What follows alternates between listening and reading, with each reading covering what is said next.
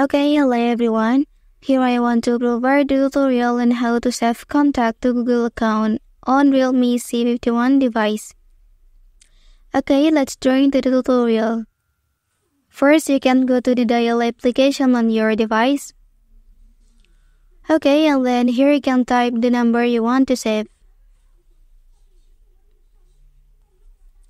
Okay, after that, click on Add to a contact. And then here you can tap on this option. Okay, fill in the column with the name. After that, you can click on Save To and tap the down arrow and select your Google account here. Okay, and then click Save. Then the contact was successfully saved to your Google account. Well, that's the tutorial on how to save contact to Google account on Realme C51 device.